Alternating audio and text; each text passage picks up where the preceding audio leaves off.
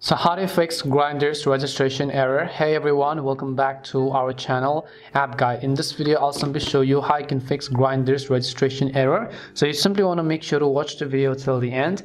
Now you might be trying to create an account on Grindr, or maybe trying to simply sign up using your phone or your email, but then somewhere in between you just get some kind of registration error, and then you're not being able to go ahead and sign up and complete your account. Well, this could be due to a couple of reasons. So when you first open the Grindr app, you go to the sign up screen from the top right hand side of the screen, right? And then you agree to the terms and conditions, accept it, tap on next, and then tap on accept.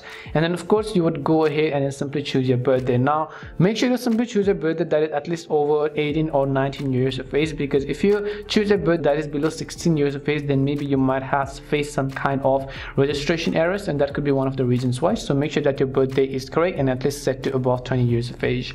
Tap on next, make sure to choose an email and a password and confirm your password. If you want, you can also continue with your Facebook account or your Google account if you'd like, depending upon whatever option is actually convenient for you. Just think what best fits your needs and then allow all of the permissions that you want. Make sure to choose an email, your password, and so on. And over here, make sure to enter your display name, and then just if you want to show your age, that's perfectly fine, but if not, then you can just select your gender and so on. And then you can just go ahead and choose the option called save from the bottom, and most likely this will help you solve your Grindr's registration error.